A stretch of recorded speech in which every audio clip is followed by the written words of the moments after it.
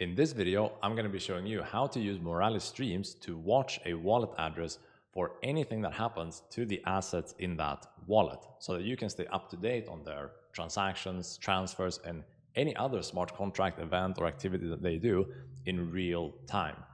And in order to accomplish this, we're going to be using Moralis Streams, which is our real-time API product that lets you monitor wallet addresses across any chain that we support. You can monitor one address, you can monitor 100 million addresses, you can monitor common events like transfers, you can monitor custom events for your smart contract by sending in the ABI and then filtering based on that.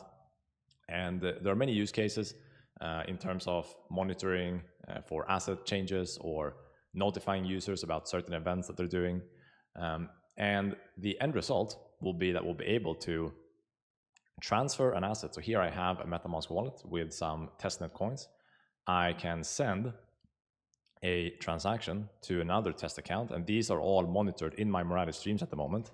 I'll send the Sepolia testnet transaction, and as you will see when I'm sending this, in my webhook watcher here, this is an old one, once I send this, you will see that as soon as this turns green confirmed, we're going to get a webhook here on the left.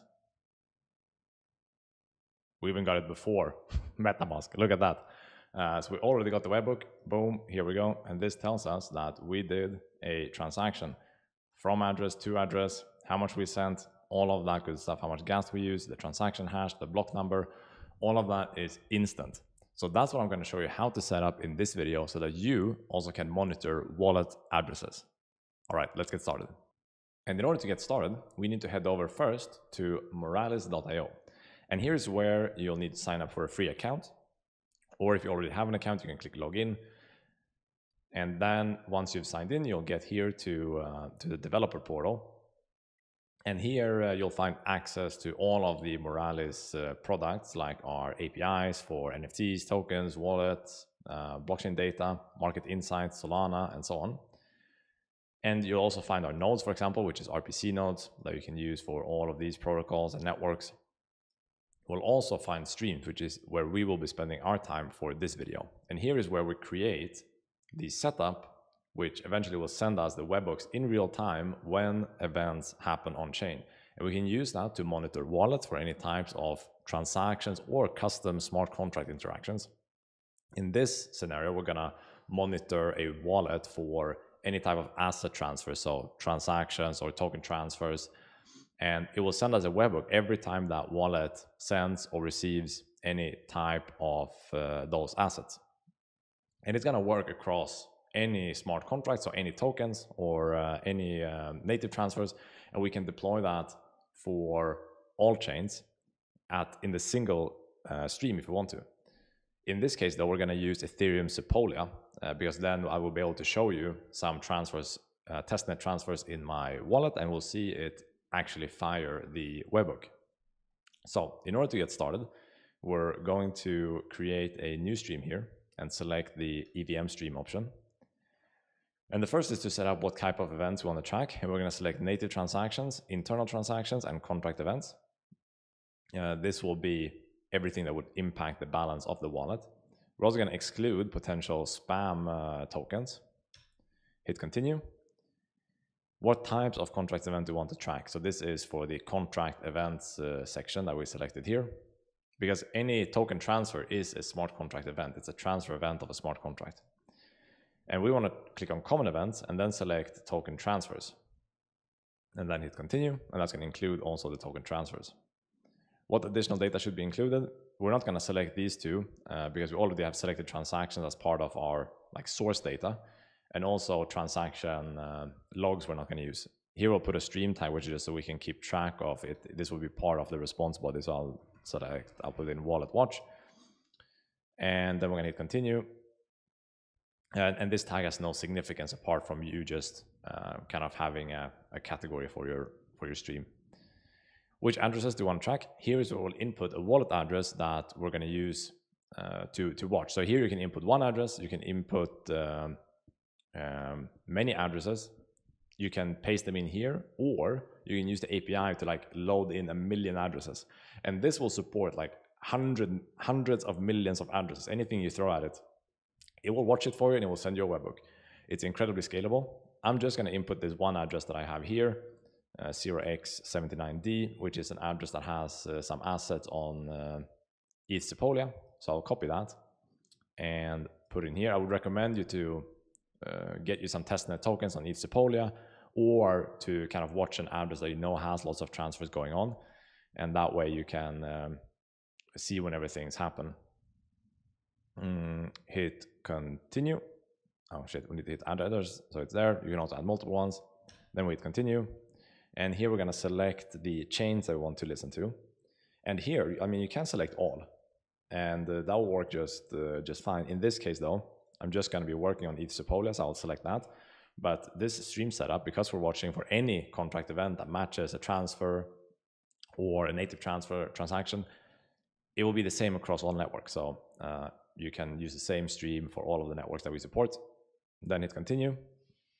And then we can enter a block number to verify that our stream was correctly set up. We can see the response. So I happen to know that this address that I inputted, that has a transfer here of 0.19 ETH on this testnet. So I'll click on this transaction hash and I can copy the block number and tell streams to ETH Sepolia test stream and tell it to kind of replay what would have happened if this was a live block, so that we can see if we set it up correctly. So I'll hit test stream, and then it will give us what the response would have been if this was an actual webhook.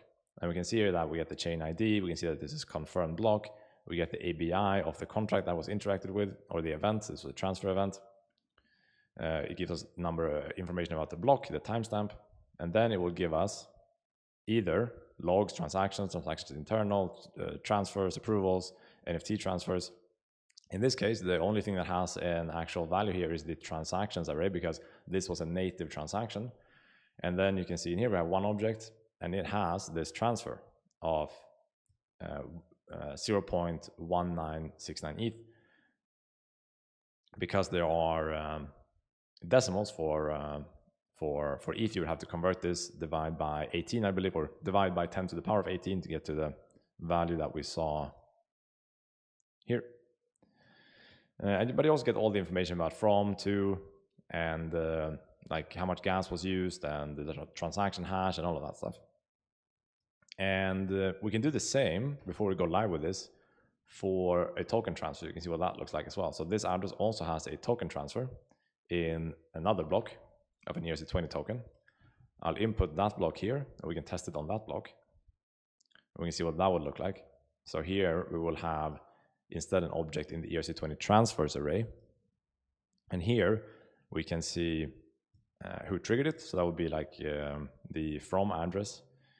And then, because when it's a smart contract, you have one being the smart contract address that actually sent you the tokens, but then you also have someone triggered this transfer.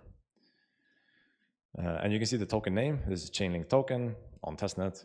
You can see the link, so the symbol, the decimals, and value where we've also applied the decimals for you. So there was actually 25 tokens sent, but here's the real raw value of it. You can also see that we class this as non-spam, which makes sense. And that is it. So now we can see that the configuration actually works, and now we can continue and actually deploy this. And for that, we're going to need a webhook where we're going to send this data every time a transfer or transaction happens. And this would, of course, be where you put your actual server URL or app URL where you want the webhook delivered. For this little demo, I will just use a site called webhook.site, which will allow us to just display the incoming webhooks here in a UI.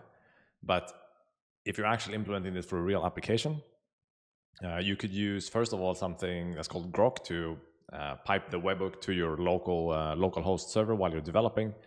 And then eventually you'll put this as your real server URL. What's important to know is that once when you input the URL the first time, you need to verify it, and that's going to send an empty webhook in the format that we saw in the previous test, but it's going to send it with 0 transactions.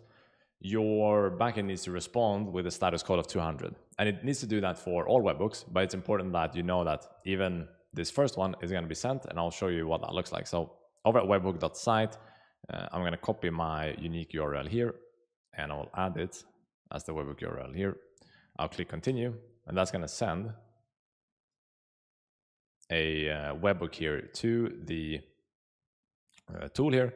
And you see, as you see, it's completely empty. This is what the webhook looks like. And this responds to 100 with status to 100 automatically. So that means that this all succeeded, response to 100 received. If it doesn't, you'll get an error here and you'll need to look into that. Now we can click save and deploy. And now you can see that this stream is live. We could also, I didn't put an actual name to it. We'll put the same thing here, wallet, watch, save. There you go. And this is now it sends these empty ones when I deploy it and then when I save it again. But now if I send the transaction from this wallet that we're watching, it will now very quickly show up in the UI here. And I will show you this now. So I'll bring up my wallet that has this address. And let's see, I'm going to create a new wallet here so I can send it. Yeah, I'll send it to another account of mine. So I'll create an account, test2. And then I'm going to send some Sepolia ETH. I'm going to send that to test2. I'm going to send, let's say, 0.01. Okay. Click next. Confirm. And now just gotta wait for that to, first of all, be added to a block. Once it's added to the first block, you will get one webhook. And then once it is confirmed, we will get a second webhook. So it's already here. And you can see that the transaction is here. And in this case, our address is at the from address.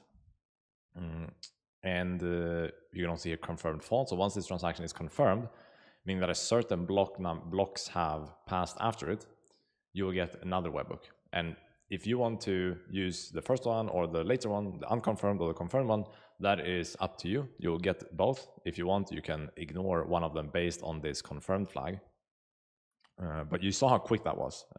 Directly when it was sent here, it basically shows up in the UI. So it's incredibly quick. And also, if you are on an enterprise plan, you also have SLAs with deliverability guarantee. So you'll never miss a webhook ever. So it's incredibly important if you have a critical application that you rely on to get the notifications, and you can't really rely on, let's say, RPC nodes or so on. You need something that's 100% reliable. And in that sense, in that case, streams is definitely the way to go. And there we also got our confirmed webhook. And here you can see that confirmed is now true. But other than that, the transaction content is exactly the same. It's just that you can choose which one that you want to use depending on your use case. Or you can use both if you want to display it as unconfirmed and then as confirmed. That is your preference.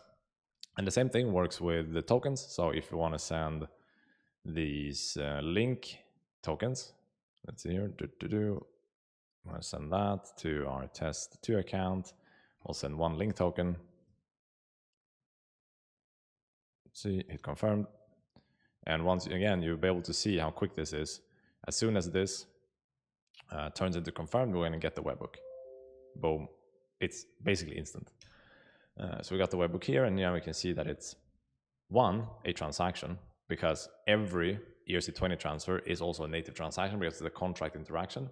But we're interested in this case because this transaction was actually doing a call to a smart contract that transfer a token, is to look in the ERC20 transfers array. And here you can see that we transferred one Chainlink token from this address to that address. And the same thing here, you get the other confirmed webhook once the transaction is fully confirmed. Now, if you want to expand on this, you can check out the documentation over at docs.moralis.io, hit on Streams API, and here you'll be able to find under the API reference, for example, how to update the stream via the API or add addresses to stream. So you can input your stream ID, which you will find here in the list. you can input that here, and then you can add an array of addresses to the stream. So that you can build your own kind of tool for managing your stream, adding, you know, a lot of addresses in case you have an application where you're monitoring a lot of addresses, or you have customers that you want to monitor their addresses for, and as soon as someone registers, you want to add the wallet address here. You can do that via the API.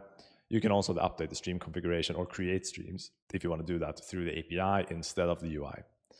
And that is how you monitor a wallet address using Moralis streams.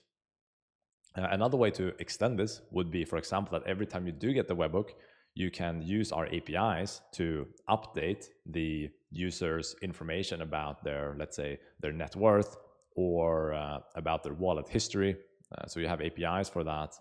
As we can see here in our wallet API, you can get wallet history, get wallet net worth, you can get balances, NFTs, tokens, all types of details. You can also get prices. There are a lot of things here for you to check out. But in terms of getting real-time notifications whenever something happens, to make sure that you stay up to date on whatever happens in the user's wallet, and you want it done in a very quick way, as you saw, and it's incredibly reliable. As I said, you will never miss a webhook, and if you're on the enterprise plan, we will even extend that into an SLA and guarantee you that you will not miss a single webhook. So that is Moralis Streams. If you have any questions about this, leave a comment down in the description, in the comment section below. And if you enjoyed the video, hit the like button, subscribe to the channel, and I will see you in the next video.